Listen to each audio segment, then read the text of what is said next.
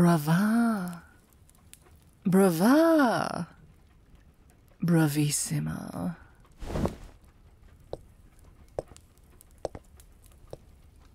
Ah, I apologize, my dear. Did I scare you? I swear I wasn't sitting here for too long. There's no need to feel embarrassed. I was simply appreciating the music of the night. God, you're quite the marvel, aren't you? You truly belong upon that stage. As beautiful as a star in the sky, or a rose in a bouquet. You love the praise, do you not? I know you do. But I suppose that's to be expected. Cleaning floors only hindered your reputation. If anything, it was non-existent.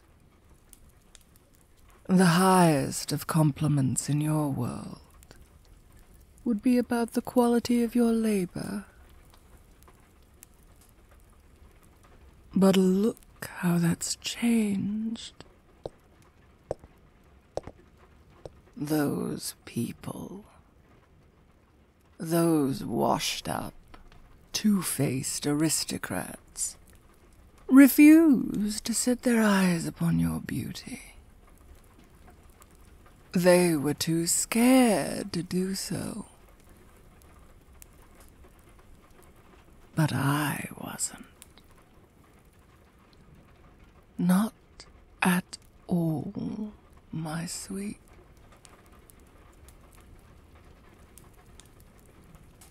You see, my dear, this opera house of mine has been under my watchful eye for a while now. I've seen both beauties and beasts work their way up the ranks to achieve every person's dream. Fame, fortune, praise. And yet, none of them interested me in the slightest. They were always out of tune, I suppose.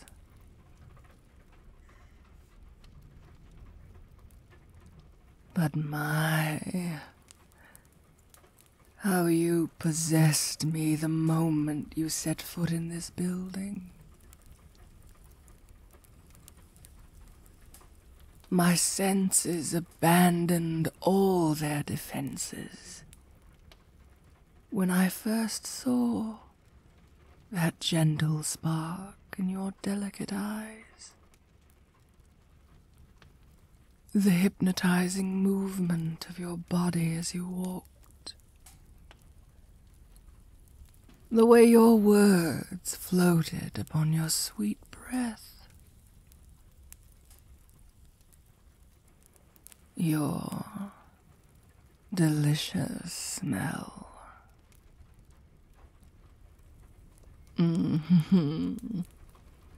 You truly are a delectable thing, aren't you?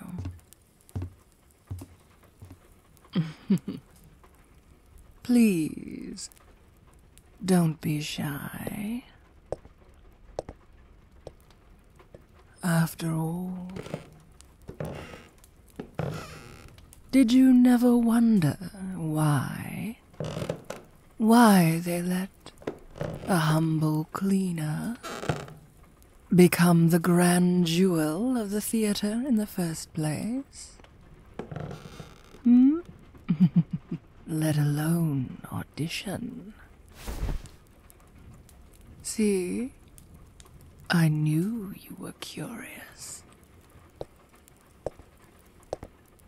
It was all thanks to yours truly. I created a clearing in this grand garden.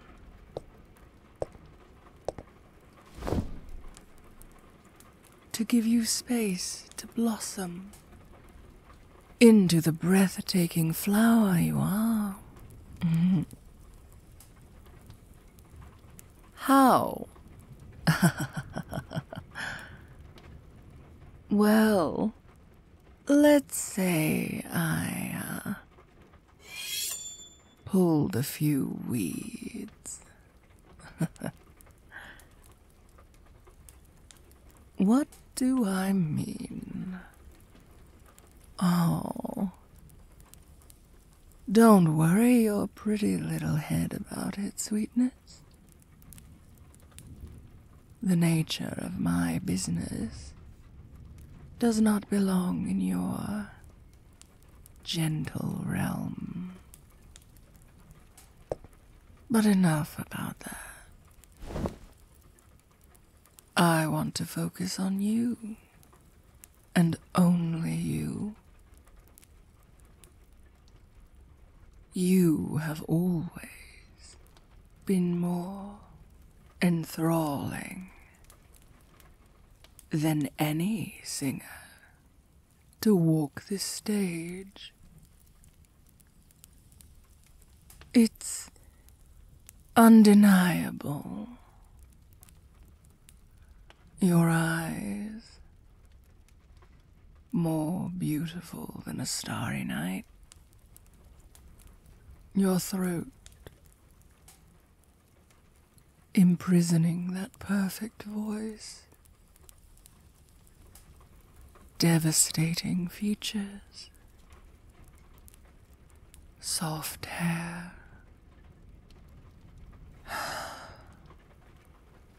I could only appreciate you like this when you slept.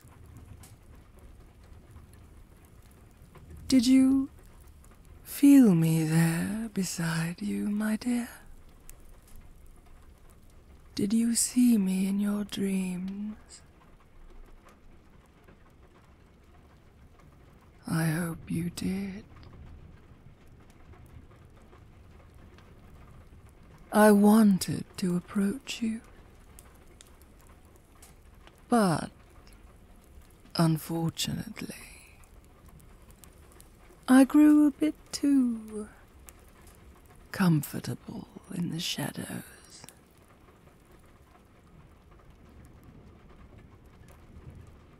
But that was for the best, I suppose. That way I could simply appreciate you. Appreciate you in every form, without the fear of being seen. It was thrilling, consuming your every move with my gaze. So intoxicating.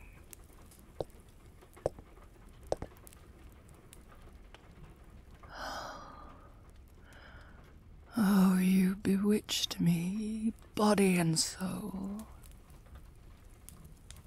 You alone made me hit the point of no return.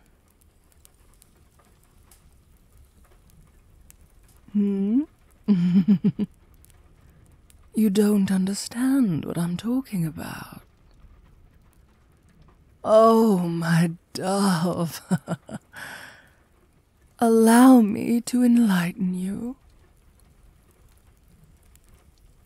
Without you in my sight, all air escapes my lungs, and I choke on the dust within the passageways of this opera house. The pleasant smells of flowers and desserts from dressing rooms grow disgusting as soon as your scent drifts past my nose.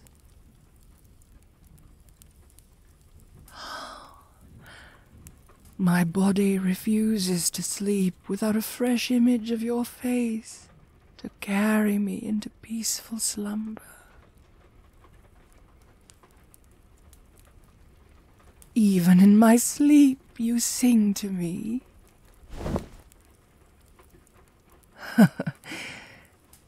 Hell, even when washing their blood from my hands, all I could hear was your angelic voice as my palms were scrubbed raw.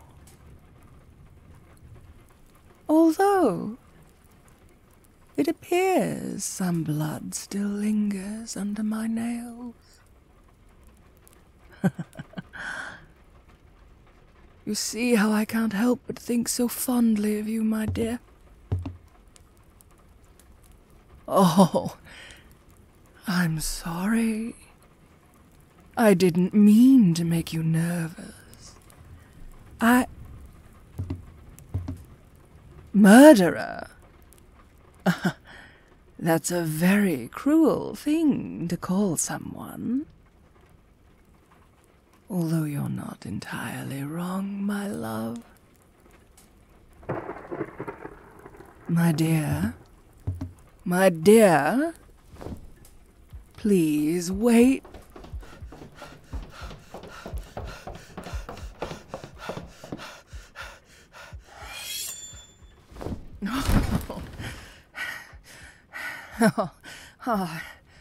My angel of music.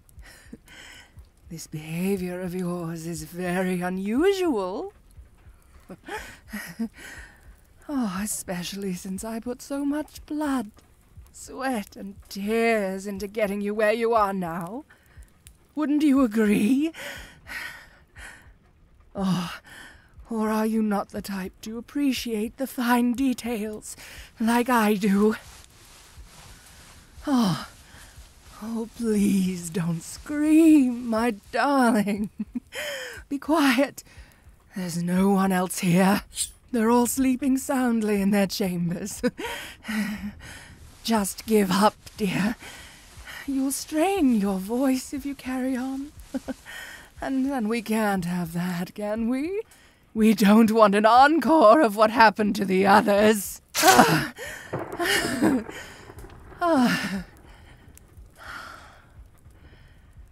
Actually,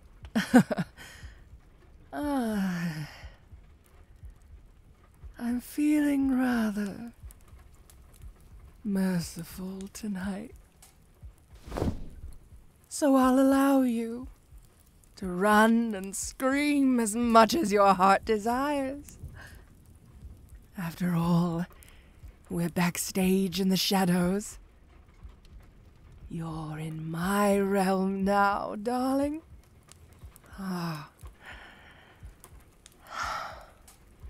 I'll even give you a head start, my darling.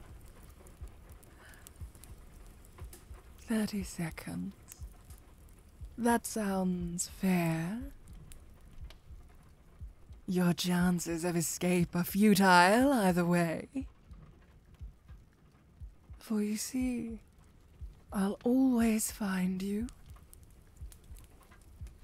You'll never see me coming either. My presence will be nothing but a breeze drifting past you through the banisters. Now, are you ready, my sweet?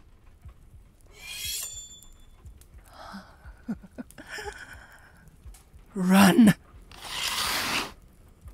1, 2, 3, 4, 5, 6, 7, 8, 9, 10, 11, 12, 13, 14, 15, 16.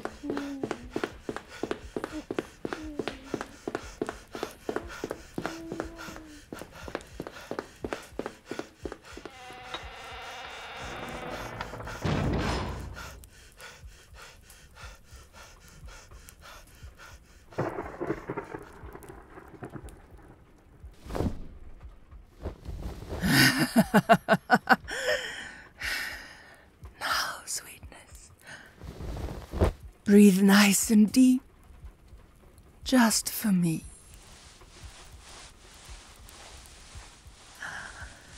I told you it was futile, did I not? I know it's frightening. Shh, no. Be calm.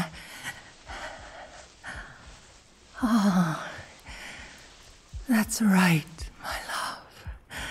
Stop resisting.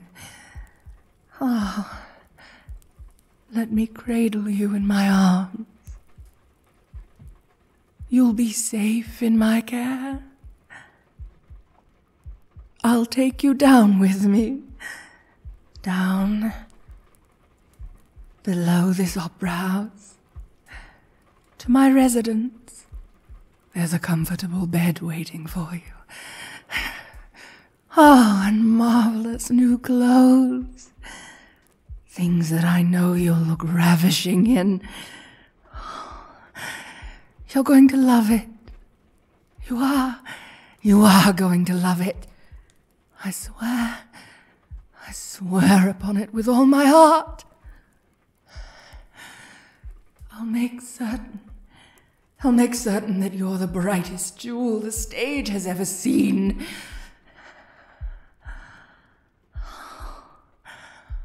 Oh, my darling, my love.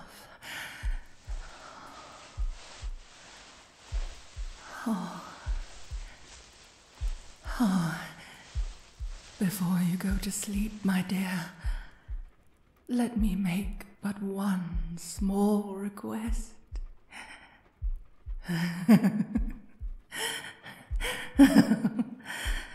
Promise me.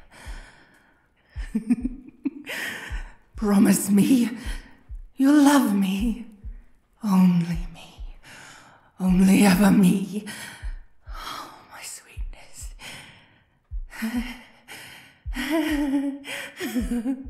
That's all.